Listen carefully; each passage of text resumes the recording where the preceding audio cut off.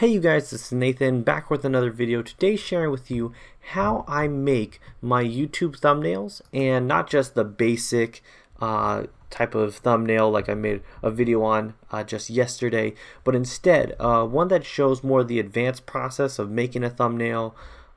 This can be used whether for a banner for a website, for a YouTube thumbnail of course, but also for like a blog post or Instagram post, things like that. We're adding elements in and you're doing some graphic design, but using a software that is able to kind of handle all that stuff and not give you just this cheap, simple cookie cutter final project. So instead of using Canva or some of these other softwares, or like Photoshop, which is kind of like the ultimate goal, Photoshop is an awesome software, but for someone who wants to get into it and do it completely free, I would recommend PhotoScape X. It's a free photo editing software. I've made a bunch of videos on how this software works. I'm going to be sharing videos in the future to learn every kind of step-by-step of how I made or got some of these images for the photo that we're going to be making today, the thumbnail we're going to be making today, which is the thumbnail that you clicked on to come to this video. So I actually don't have it made just yet because we're going to make it right now. So to begin, you have to begin by thinking of, okay, I have some kind of background, I'm going to have some text maybe, I'm going to have a subject, I might have some, whether it's an emoji or some kind of objects in there to help catch the eye of the individual. So let's see some of these other ones that I've made in the past, whether it is Free Photo Backup 2020 or the best free photo editing software 2020 or my wedding live stream. You know, you're using some different photos or different artwork or different text to help make it look more appealing. So how do I make my thumbnails? Well, let's begin. First, I'm going to hit New. I'm going to be, opening up PhotoScape X. I'm going to go to the Editor tab. I'm going to hit New, and I'm going to type in here width and height. It's going to be 1280 by 720, and I'm just going to put white for the background. You can put it whatever you want. And then what you have is the exact, size and ratio for a YouTube thumbnail. Now this is really neat because you have these lines, these teal lines going, back and forth, up and down, and it shows that this inside box is that kind of area that you have to work with. But you can put things outside of the box or partially outside of the box, and when you finally, hit save and go to save as and you save it, you are then able to just get what is inside that white box. So let's begin. We're going to first by inserting your background. I have a background that I've used for a long time, absolutely love it, and I kind of use it too much, but I really enjoy it. So and I'll put a link to it in my blog post on my website, so I'll put a link to that down below. But basically you go and you size it up so it's either with the teal lines or however you want to have it cropped in or zoomed in more, but it works out pretty well for me anyways. And you get this all put in, and then you're thinking, okay, what else am I adding? Maybe you're adding an image. This is an image of myself, just a picture of myself that I ended up going and using the Cutout Tool in PhotoScape X, which I've made or will be making a video to in the near future about how to use the Cutout Tool and how to cut out and make the background of an image, gone, fully transparent, so then you're able to just, put your face in there, and you don't have to have, like for me, I don't have to have my entire jacket in this photo. I can have it's a bit lower, things like that. Next, you might want to add in some other graphics. Like in this case, I have a YouTube play button, and what's awesome is you're able to, over here on the image tab, you're able to transform it, drop shadow or gradient, and there's some really cool things you can do with it. Just mess around with it, but for this time I'm going to use this drop shadow. I'm going to make the distance pretty large, and I'm gonna make the angle of it on the side, and kind of make it look like kind of like that YouTube play button that has a little bit more depth to it, a little bit more of a 3D effect to it instead of just a flat thing laying there. So I have that as well. So those are two different elements, and I can also do that adding a drop shadow to myself, this cutout. But you're also able to add in different texts. There's a lot of different text, which is really good. I found this one. It's called like Poppin' Extra Bold. I'll leave a link to that also. But it's something that I found from another YouTuber, and it works out really great for me. So let's say we're gonna put in the text that we're gonna have, and it's gonna be, let's see, probably YouTube thumbnails, like how to make, let's see, whoopsie, how to make, and then what I'm gonna do is I'm gonna hit duplicate, which is gonna make it so for my next line, how to make YouTube, and I might actually just duplicate it down here. I'm gonna go to thumbnails, and you know what, you guys, one of those random things, like if you ever like have a second thought about the spelling of something just because you're like, hey, I could be an idiot today and misspell something, it's like, hey, don't worry about it, just go look it up and you'll find it. All right, so how to make YouTube thumbnails, and then what we could do is we could write something like a pro.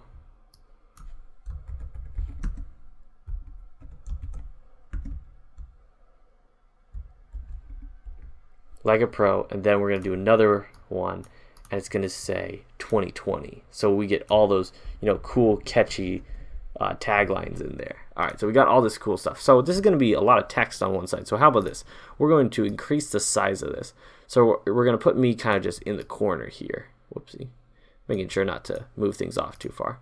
Making sure to select me, put me in the corner, make sure to be looking for those teal lines. Next we're going to do, so how to make YouTube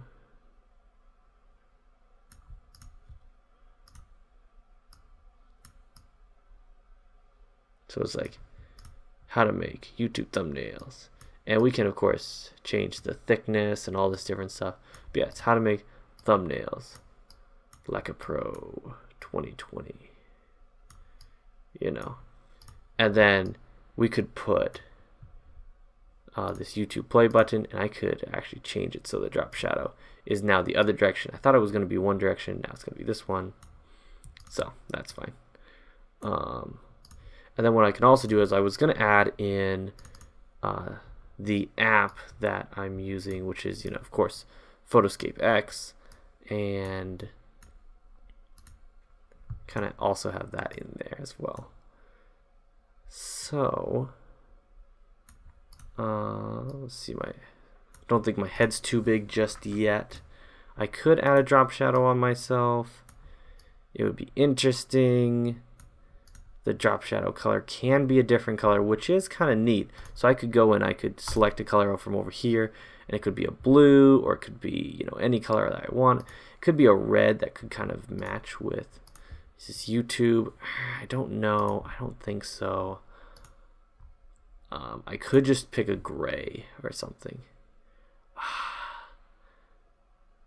It's just so hard. I think I'm just gonna leave it blank. So that's kind of me just, you know, beating around the bush there. Next I'm gonna make sure that all this text is about the same size, same width. So I also don't want it to be, the thickness of this to be too big. So what did I pick? I did 20. Is 20 too big, 20 too small? Leave a comment down below. Tell me, you guys, what could I be doing wrong? You know, it's always good to get some good feedback on what your thoughts are, and to hear from you guys, it's always fun. All right, so 25. Did it say 25? All right, 25. How to make. That's gonna be 25 right there. Wow, that's pretty big.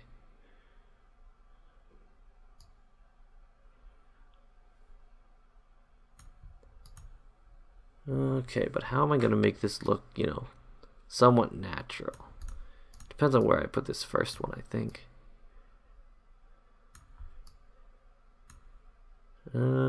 This is not looking, you know, super hot. Of like, how do you design it? How do you put it all in? you know, what looks good, what looks clickable. I did think for a moment of doing some kind of like an interesting twist or something to this. We could justify everything. That'd be interesting.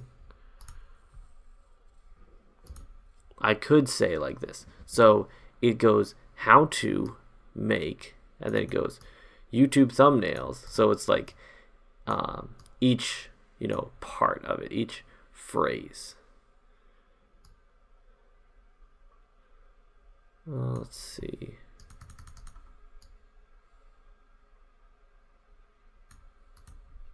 And you know what I could do? I can make YouTube red like this.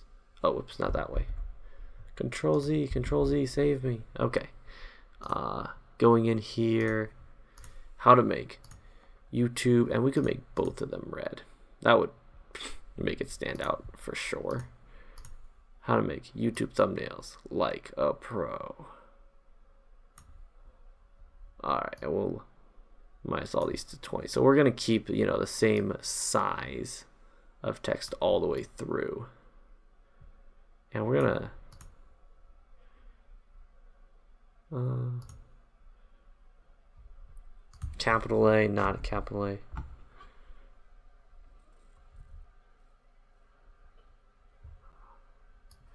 I could do pro guide. You know, for some reason people like the term guide, and I don't know why. They seem to like that. Pro Guide 2020. Alright, well, what about this? What if? Okay, let me just move these things. I want this YouTube thing to line up with this one. Then I want this one to line up with this thing. Come on, guys. Where's the middle? There's the middle. It's kind of far to the side. How about this? We'll do it like this. How to make YouTube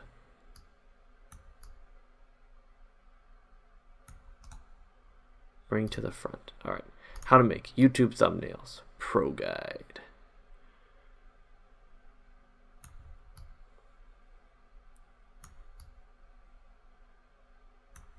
Pro Guide 2020. I'll decrease the thickness so it doesn't look, you know, super crazy.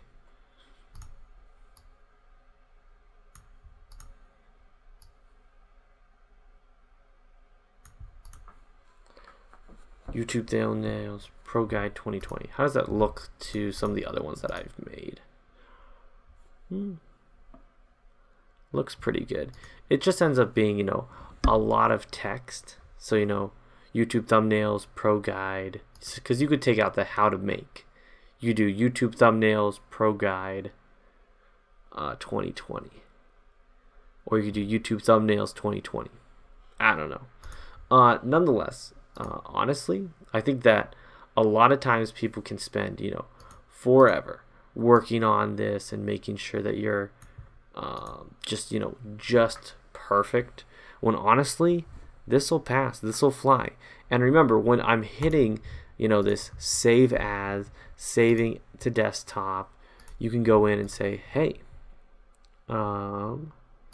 there is your finished product. And remember, it's just that cutout that you had before, and it looks really good. It looks really good blown up. It looks really good small. The text should be, you know, good and readable, and it's just a matter of like, hey, do I want it to add more text, less text?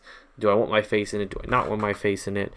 And all those different things. So, you know, the cool thing is then you're able to go back and make little changes and edits and different things.